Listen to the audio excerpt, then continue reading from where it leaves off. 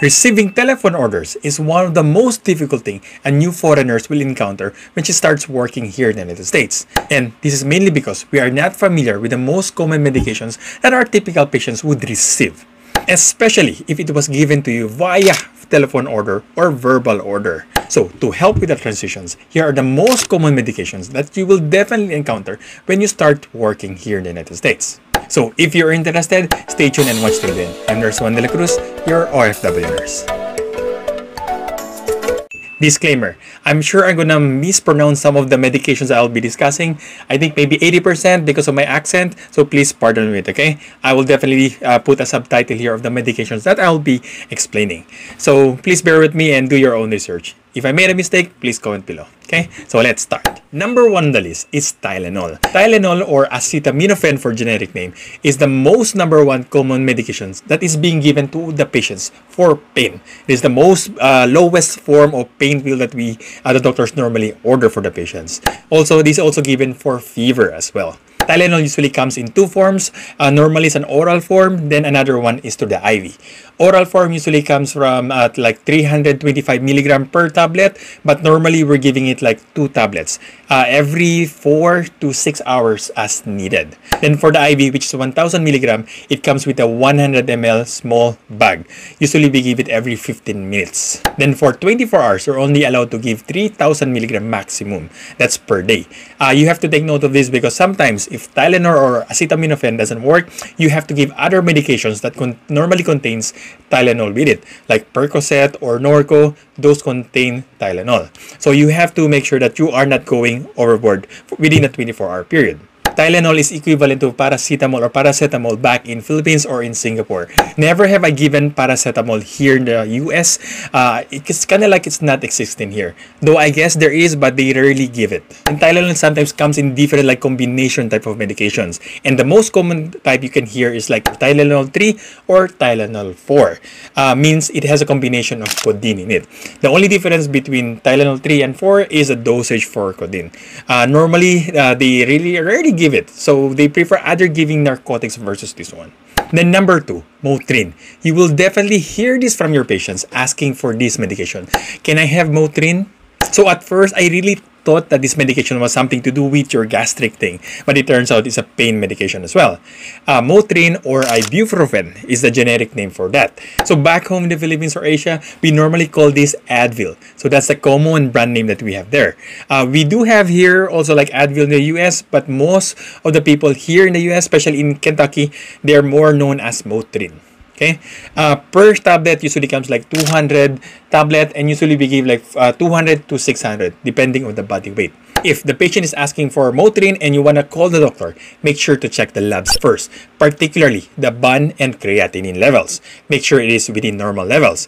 If it is abnormal, then you have to mention that to the doctor because ibuprofen or Motrin is nephrotoxic. So definitely he or she should know, because most of the time doctors would sometimes won't even look at the computer or the system about the patient's history or labs. So you have to make sure to take note of that, because if not, pharmacy will catch that and pharmacy will have to tell you that, and sometimes you have to call the doctor, or sometimes if the pharmacy is good, pharmacy will be the one to call the doctor. Then number 3, Toradol. Toradol, the generic name for this is actually Ketorolac. At first, I really thought Toradol, when I heard this over the phone, I really thought about Tramadol because it kind of like sounds more like related or near or sounds alike. But it turns out it's Ketorolac. And normally those we're giving here is from 15 to 30 milligram every 4 to 6 hours. Normally, through experience, this is a drug of choice for patients who are not allowed to have narcotics. So this is the main pain reliever they can have, especially those with contracts with against narcotics. When I say in contract, those are the patients who are not allowed to have narcotics and are taking Suboxone treatment. So if you see these medications, they're having like in usual medication, they take Suboxone. So they are not allowed to take any narcotics. I'll explain more about narcotics on the next video. Then number 4, Zofran. Zofran is usually being given to patients if they are nauseated or vomiting. This is the first line of medication that they normally give. Generic name for Zofran is Ondansetron. Normally, we give 2 milligram to 4 milligram every 4 to 6 hours, depending on the doctors normally. Rarely that we give this oral form because usually if they're nauseated or like in the midst of vomiting, we don't give them anything through oral. So most of the time, you'll counter this through an IV form. This is normally like a second thing that you will find after Tylenol in most of your MAR or your patient's MAR, I mean. So this is really, really common. Then, number 5, if Zofran is not effective, they usually give Phenergan. Phenergan, generic name for this is promethazine. It is an antiemetic and antihistamine medication. So normally it comes with like a tablet form, 25 milligram per tablet or per dose, and usually we're giving it like 6 hourly. It also comes in a different form, usually through an IV infusion. Like for us, pharmacy has to supply this medication because they have to mix it with a bag like 100 ml mixed with a 25 milligram IV dose of Phenergan. Why? Because giving Phenergan like push can really burn your veins. So definitely they're not giving this like IV push. You have to give this like a mixing at least 50 to 100 ml. Then also sometimes we give this through intramuscular, but you have to give this deep IM, okay? Another thing to take note about this medication, it's an antihistamine, so it makes you sleepy. So most of your patients will definitely ask for this, especially at night. They will always say that it helps them sleep as well. And honestly, this is more effective than Zofran. It does really help. So if ever we have this medication and your patient is confused and agitated and he or she is not really nauseated, sometimes we give this. Especially if we don't have the on-call doctors like on standby or they are really busy, then we can give this for them. It does help them relax and normally they end up sleeping. So that is really a goal for you, especially for those patients who are demented or really agitated during the night shift. Next will be melatonin. Melatonin is one of the most common first line of drug given to patients who are having difficulty of sleeping. Normally, we're giving those from 2 milligram to 5 milligram. But honestly, most patients take normally at home 10 milligram. So like for me, I'm also taking this medication being a night shift nurse. So I really usually take this every few nights just in case I'm having trouble sleeping. It usually comes in oral tablets or sometimes gummies or chewables. So it really depends from hospital to hospital. Then I saw this in TikTok. If ever your kids was able to open the stash for your melatonin, the gummies one, and they took all of them, don't worry. They won't really have an overdose for this. So you just have to relax and let them sleep and enjoy your night. Then, number 7, for those hardcore patients who are taking a lot of sleeping pills in the night, melatonin normally doesn't work for them. They will ask for something else. And the next common sleeping pill that we normally give here is Ambien. The generic name for this is Zolpidem. Normally, we're giving this 5 to 10 milligram per night or every night as needed for insomnia. It is commonly given because it is not really that addictive as compared to the other more hardcore sleeping pills. So this is the second most common sleeping tablet your doctor might order for your patient.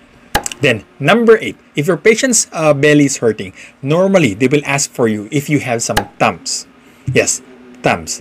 So the first time I heard of this, I was like, really a little bit confused. I wasn't really sure what Tums meant. So I had to call some of my colleagues or charge nurse and ask her what Tums is. It's actually calcium carbonate.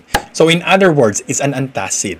Okay? So as simple as that. So it is normally given through oral and it's usually chewable. So you can really buy this over the counter. And even for me, I usually take this from time to time. Then another common medication for your gastric is called Gas X. So by the word itself, it's something to do with your gas. So generic name for this is Simeticon. So normally when the patient is feeling like bloated, this is what they're gonna request from you. And like for my previous hospital, we don't even have to call the doctors for this kind of medications. We have a list of medicines that we just can type in that is approved by our doctor. Particularly those medications that are really simple, like Tylenol, Gas X or Simeticon, Tums, and what else? I think we can also give Zofran, sometimes the IV form, if they are not allergic. Then number 10, Lopressor. If your patient is having some AFib or RVR above 130, normally this will be the drug of choice your doctor will order for this particular patient. Lopressor or generic name is metoprolol. Normally per vial it comes like 5 milligram per 5 ml. Usually it's given through IV push within 5 minutes or give it through 5 minutes. In some hospital, they would like it to be given within 1 minute period, but most of the time I encounter this like 5 minutes. So low pressure IV as PRN medications for heart rate is usually very common. One thing to take note about this is to mention the patient's blood pressure, particularly if it's low. So in a scenario wherein your patient's having AFib with RVR, so you have to check the blood pressure and make sure it is okay. If it's lower than like 100 systolic blood pressure, then you have to mention that to the doctor, because sometimes, like I said earlier, sometimes they won't even review the patient's chart. So you have to be proactive and tell them about this. Then, number 11, Lasix. If your patient is short of breath and when you listen to her lungs or his lungs, he sounded wet or crackling or feels like congested, and for whatever reasons, normally if they had a blood transfusion or they have a rapid IV fluid infusions, then definitely Lasix is normally what a doctor will order for these particular patients. Meaning they are congested, meaning you have to give them a diuretic to release some of the fluids from their lungs. So I'm guessing you're able to guess the generic name for this medication. Another name for Lasix is furosemide. Yes, furosemide is a diuretic medications that we normally give for patients having congestion. Normally, we give this 40 milligram IV push. Important thing to take note before you call the doctor about this, make sure to check the labs, particularly the BAN and creatinine levels. Because if the BAN and creatinine levels are elevated, usually the doctors are having like second thoughts on ordering these kind of medicines. So you really have to mention and be proactive in telling them this. And normally, if the BAN and creatinine levels are high, usually they just give a half dose, which is like 20 milligram. Or sometimes they will consult with someone with a specialty for nephrology. Then while you're at it, make sure to check the blood pressure as well. You have to make sure that the blood pressure is within the normal limits. If it's low, normally don't want to give this, particularly if it's lower than 90 systolic blood pressure. So because this can lower your blood pressure as well. So the doctor has to take note about this as well. So better involve the doctor with this, and whenever you give this medication, make sure to be more cautious in monitoring the patient's blood pressure. So on the next video, we'll be discussing the narcotic PRN medications. I want to discuss this differently because it has more things to take note about and some precautions that you really want to know. And getting narcotics here in the United States is not like back home in the Philippines or in Singapore, wherein there's a bigger precautions. Here, you are on your own. It's your responsibility. So you have to know most of these medications, and I'll be explaining it to you in our next video. Okay, so for now, this will be it for our PRN medications, the common ones. If I forgot to mention some of the other common medications, please comment down below. Okay, so if you learned something from this video, please click the like button, subscribe, and share to your friends. Again, I'm Nurse Juan de la Cruz, your OFW nurse. Thank you. God bless. Bye-bye. Stay safe.